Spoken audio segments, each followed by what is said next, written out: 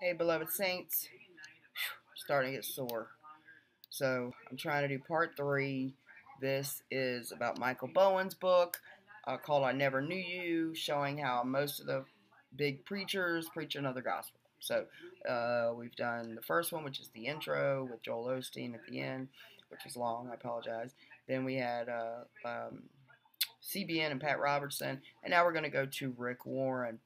So the plan, again, this is not to attack these people. I'm sure they're good people. This is just to expose the gospel message is not biblical. Plan of salvation, according to Rick Warren. When you want real sugar in your coffee, you do not want sugar substitutes because they simply won't suffice. You want the real thing. Natural cane sugar is a choice of sweetener for most people who drink coffee, but too much sugar is a bad thing. Of course. But those artificial chemical-based sweeteners such as aspartame in particular can literally wreak havoc upon your health and worsen existing health conditions. Similarly, it is common knowledge among Bible scholars that Satan and his legions of demons are able to perform tremendous, albeit limited, miracles and wonders in order to deceive people from ever knowing the truth about salvation. Essentially, Satan provides sugar substitutes, whereas God only provides the real thing. Let us consider the account of when Moses appeared before Pharaoh. By the way, I'm just going to give you kind of a cliff notes of what's going on here. Okay, Jannes and Jambres withstood Moses. They could mimic the miracles of God. Moses' staff turned into a serpent. Their staffs turns into serpents. But Moses' snake ate them. All right. Then Moses turned the Nile into blood, and those guys mimicked it. But after a while, they couldn't keep up with God's miracles and had to admit, hey, we're limited in power here.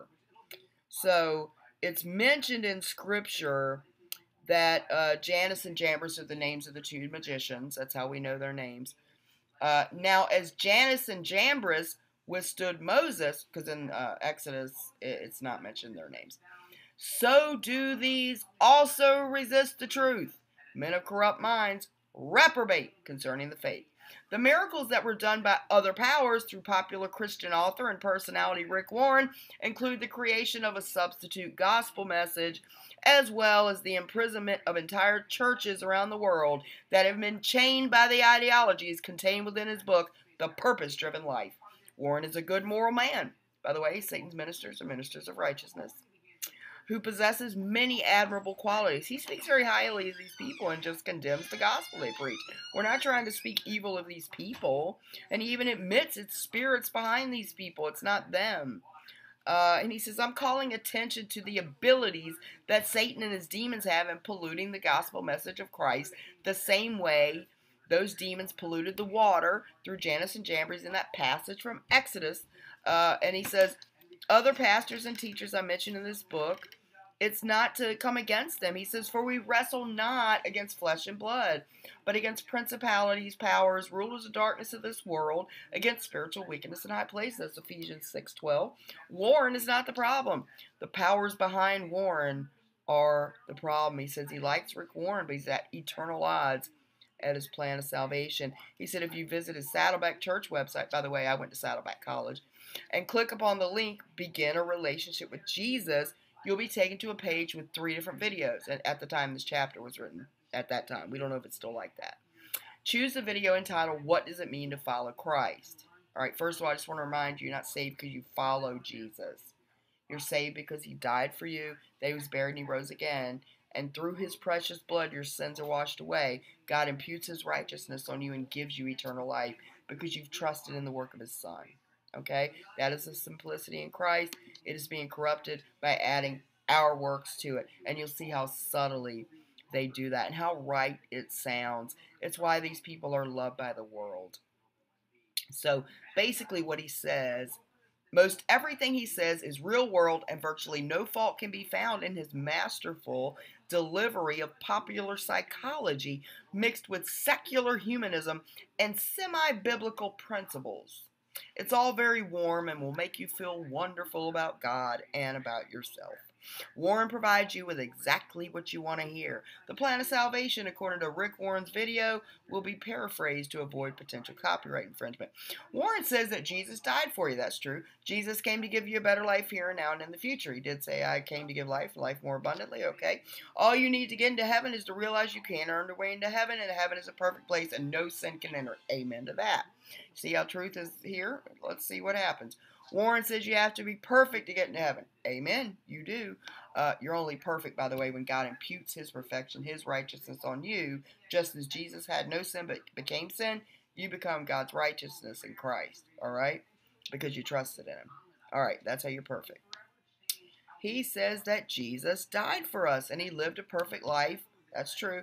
As an example for us to follow. He kept the law. He fulfilled the law. God's law had to be fulfilled.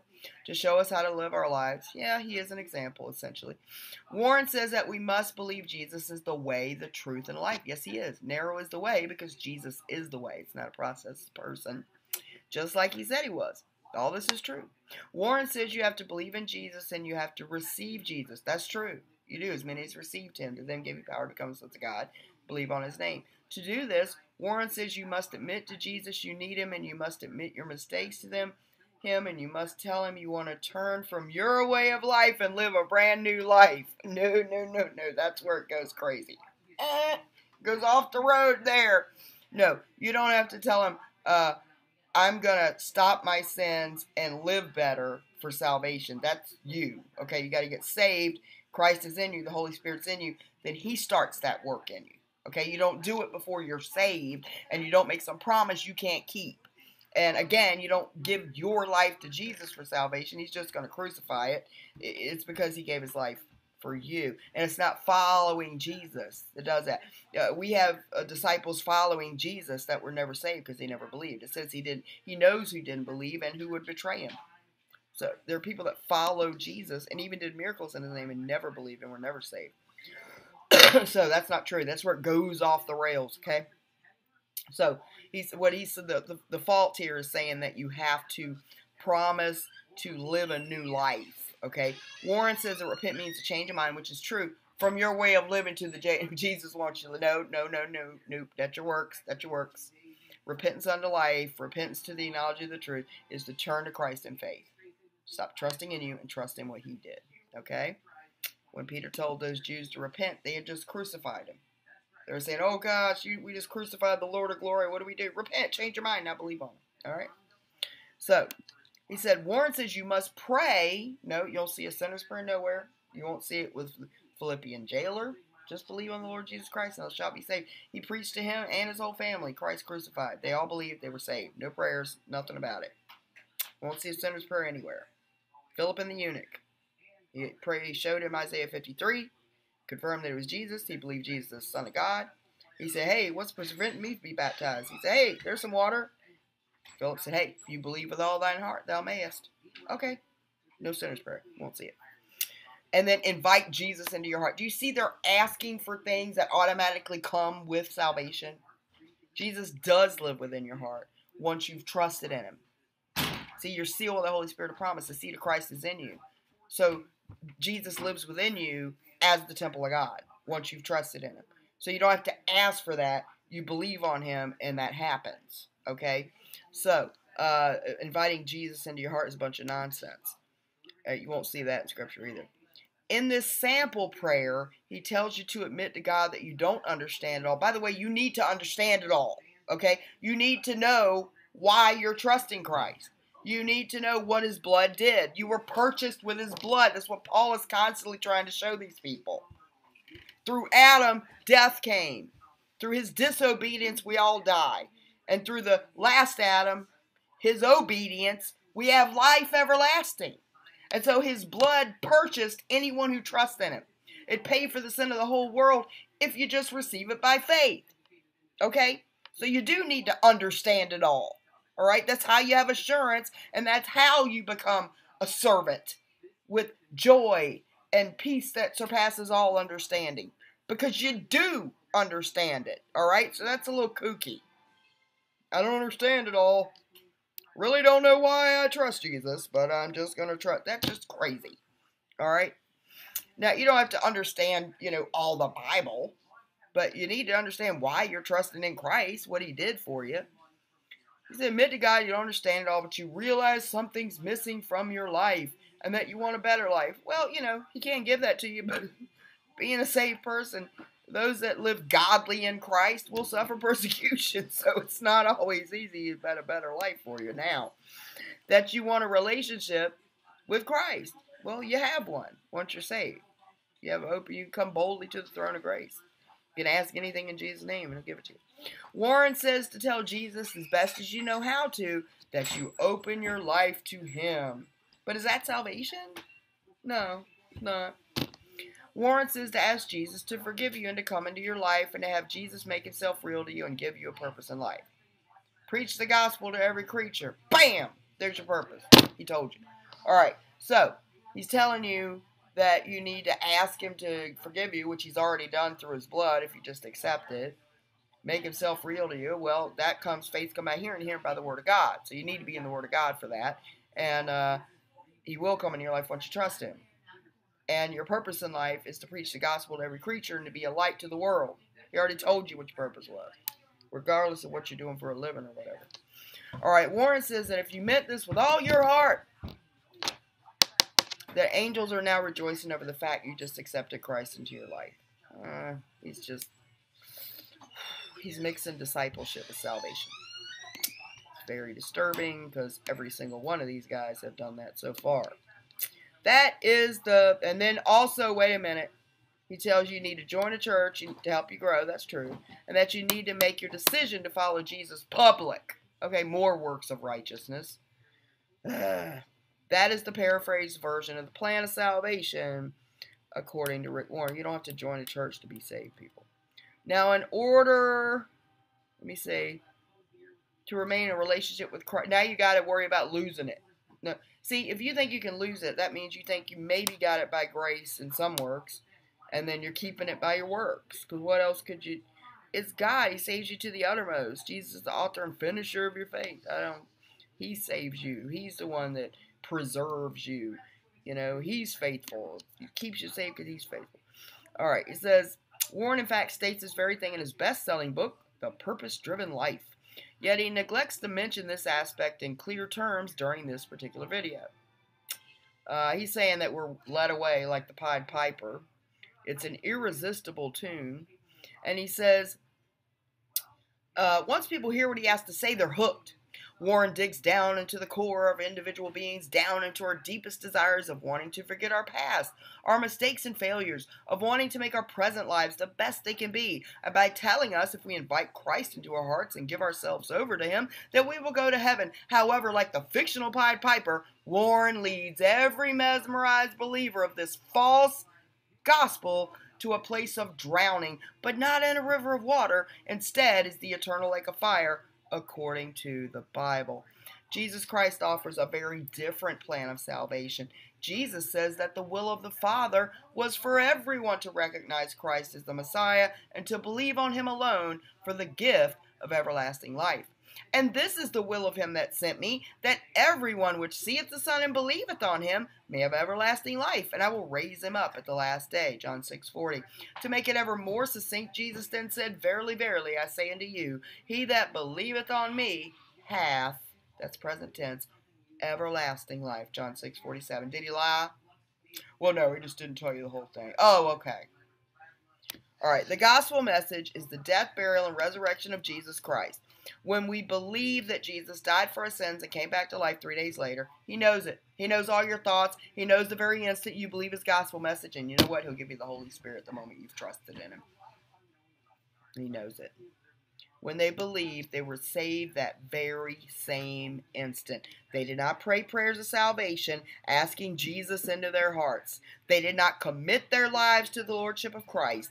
They did not determine to follow him all the days of their lives in obedience to his lordship or the practice of discipleship. By the way, Demas, having loved this present world, has forsaken discipleship. He didn't lose salvation. He just stopped being a disciple, probably went to his family. Probably missed his family. And stopped his service in service of Christ. Does that mean Jesus takes back his salvation? No, of course not.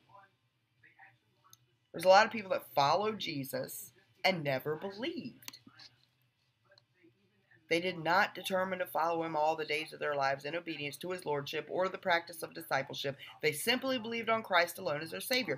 See, it doesn't matter how successful a ministry is or how beautiful and satisfying their particular plan of salvation may be. If what they say about salvation does not match what Christ said about salvation, their plan is counterfeit and falls under the label of, quote, an accursed message. Galatians 1:8-9 says, "But though we or an angel from heaven preach any other gospel unto you than that which we have preached unto you, let him be accursed. As we said before, so say I now again. If any man preach another gospel unto you than that you have received, let him be accursed." Double whammy curse right there on him. If you were to ask Paul how to be saved, he would have told you the same thing he told the Philippian jailer. Believe on the Lord Jesus Christ and thou shalt be saved. That is the one place in the Bible that is clear. Do you think God forgot something? Oh, well, there's a lot entangled in it. No, it's not. It tells you preach Christ crucified to the whole house and they believed and they got saved. Quit making it up. All right. Now, he told Nicodemus in John 3:16, "For God so loved the world, he gave his only begotten Son, that whosoever believeth in him should not perish, but have everlasting life." So what happens when you believe in him? You won't perish, you have everlasting life. Did Jesus lie? Well, no, he just didn't tell you the whole. Just stop. They just make up stuff. It's crazy. Believe means to trust. It's to take God at his word. It is to believe that what God promised he's able to perform, just as Abraham believed God, and it was counted him for righteousness. He was persuaded that what God promised he could perform. That's how it's described in Scripture, and we go by what the Bible says, right? That's what we did. Okay. If you believe Jesus Christ alone as your Savior, you will be saved. If you choose to believe a counterfeit version of the gospel message that includes any works or behavioral changes on your part, you will stand before Christ at the great white throne judgment, and this will be your fate. By the way, you'll say, "I never knew you," because you're bringing your works to him. Revelation 20:11.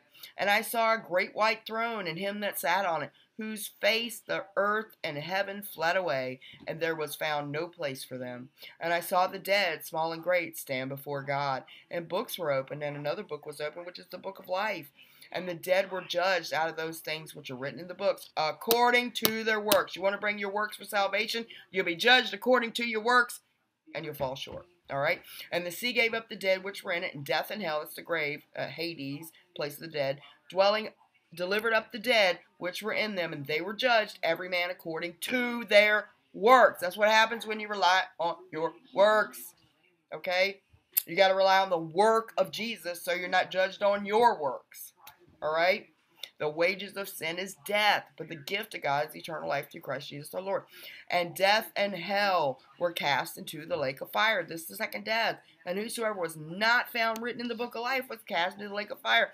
You're in the book of life when you trust in what Christ did alone. Okay, don't let anybody, twist the simple gospel. He warned about the subtlety that beguiled Eve. We're warned of the leaven of the Pharisees. Look, go to my first video in this series. It's the introduction. It's the one that has Joel Osteen at the end. I'm sorry it's very long, but you'll understand it. I give you some scriptures about the subtlety, how subtle they can change things, and then it goes in the intro of what this man endured before he became born again. He even had a changed life and all that, but he was never saved. And he never had assurance, and thank God he didn't, because he'd have had insurance in a false plan of salvation. But it amazes me how many people will fight for their tradition in a false plan of salvation and despise the true gospel. All right, guys, I will move on to the next one. I might take a little break before we move on to the plan of salvation according to John Hagee. All right, God bless.